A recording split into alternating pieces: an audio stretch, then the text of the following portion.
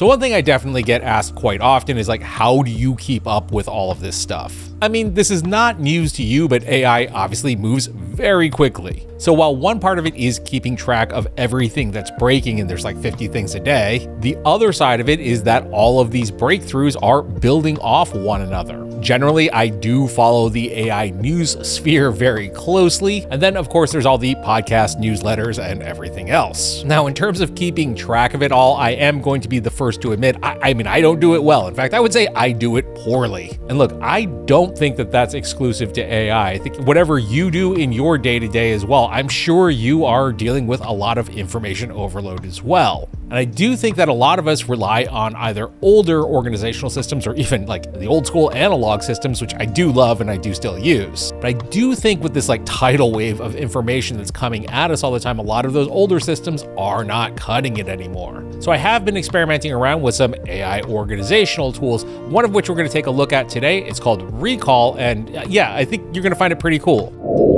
So Recall essentially acts as an AI-powered knowledge base that's designed to, help you learn more and retain more. Now, on first glance, it may kind of just appear as online bookmarks, but it is far more than that. And we're catching them at a good time as they're rolling a new feature out. So I was able to partner with them to take us out on a demo tour of Recall. I'll have a link down below so you can get to Recall. I do want to note there is a $0, free tier essentially. This is more meant to see if this is something that, you click with. And obviously if it does work for you, you can upgrade to the paid tier. Although I do have a coupon code for you as well. But for now, let's go check out what Recall does. So at its core, again, Recall acts as a knowledge base, capturing essentially anything that you come across that you want to capture. That goes for anything from like a Wikipedia page to a news article, a YouTube video, podcast, etc. Essentially, if it lives on the internet,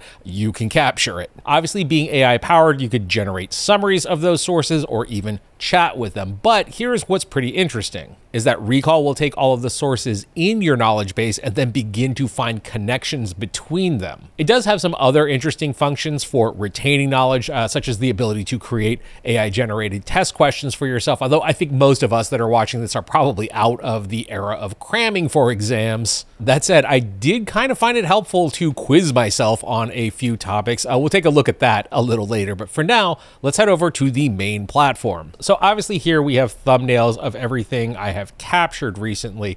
You can actually bring in your entire bookmarks folder if you want. That said, I chose to actually start fresh because, well, frankly, my bookmarks folder is a mess. So given that, what's actually pretty handy here is that if you notice, Recall has actually auto-categorized the three major topics that I've been kind of researching lately between film industry, productivity, and technology. Each one of these can obviously be toggled so that it just highlights what is in that particular category. So each of these thumbnails is, of course, a card. And again, this can be anything from a Wikipedia article, a YouTube video, or like even a PDF.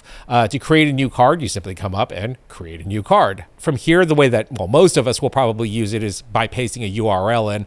There was an interesting story recently about a band called the Velvet Sundown, which is an AI-generated band that has 325,000 listeners on Spotify. That is a topic that I definitely want to save to dig into later.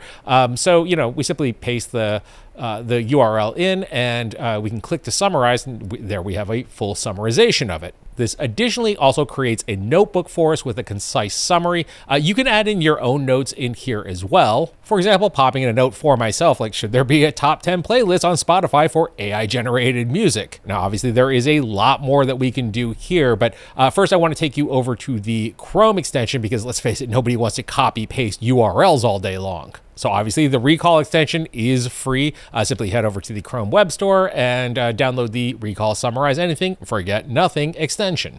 Once installed, obviously you can pin it to your toolbar.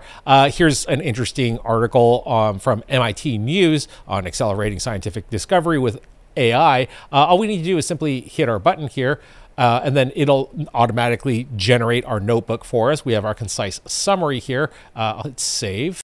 One nice little quality of life feature is that we can expand this out so that, essentially our Recall window is now taking over, the main page. From here, we do have the option to go with a more detailed summary, which obviously provides us with a lot more detail on the article. What I kind of like about this is that while it does contain sort of a notes version of what's in the article, there is a reader version here as well.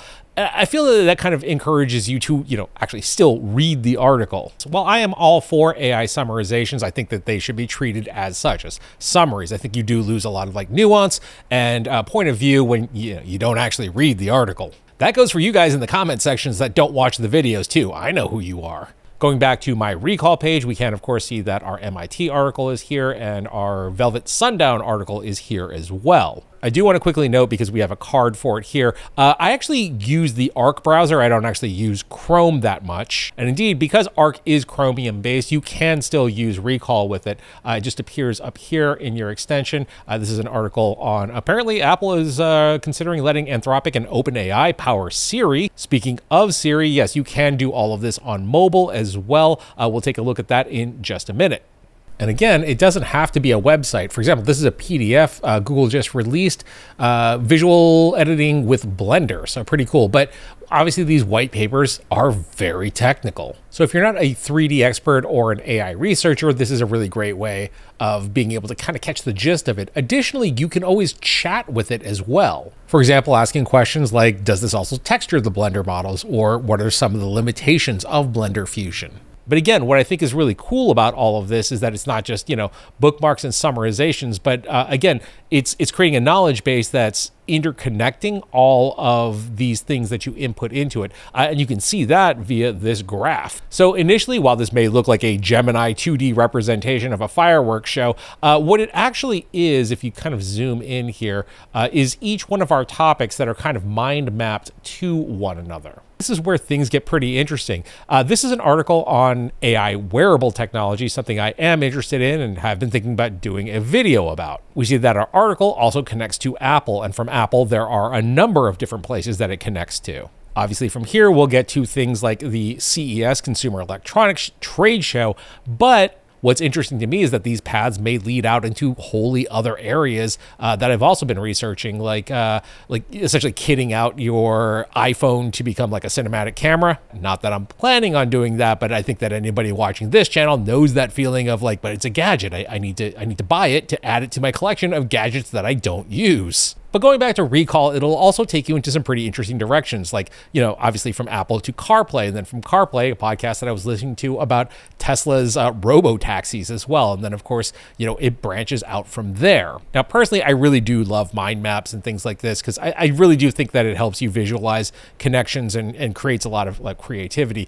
You can, of course, click into any one of these and you'll find all of your additional connections here. And then you can even go into graph over here and kind of have a mini version of it as well. And then obviously through each one of the mini graphs, you can, of course, continue to graph out, so that essentially just so that it isn't super overwhelming. And that's kind of where recall ends up differing from something like Notebook LLM, is that, with something like Notebook LLM, you're limited to a few sources that you input, whereas with recall, essentially, your knowledge base is everything you put into it. Now, the newest feature that Recall has introduced is called Augmented Browsing. And essentially what this does is, while taking this article on browsers that have better tab management than Chrome, what you'll notice is that there's this little kind of widget right here. So as we go through the article, in which I guess the number 1 is Opera, and then number 2 is my beloved Arc.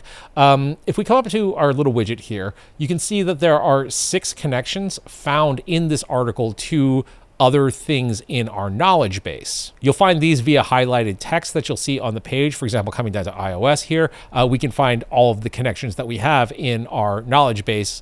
For example, there is that Apple CarPlay article that we had looked at in the graph. So obviously this serves as a pretty great passive way of finding connections between various topics that you're researching. 2 quick notes on augmented browsing that when I talked to Recall, they definitely wanted to let you know about. The first of which is that you do have to turn it on in your browser settings. So it is opt-in. You don't have to use it if you don't want to. The second of which is that this is actually happening locally. No data actually ends up leaving your device. Now, obviously information comes to us from all over the place. And a lot of times, you're going to end up being on your phone. Luckily, once again, Recall does have a mobile app. Again, this one is pretty easy. Simply download the app. And when you run across something that you want to add to your knowledge base, for example, Adobe apparently kind of quietly dropped a free iPhone camera app, supposedly pretty good. So all we have to do is come up and hit the share button and then share it via Recall. Everything that we have on the desktop version, we now have in the mobile version as well. Rounding out, and this is a feature that I don't think all of us will necessarily use, but you can actually quiz yourself on your material as well.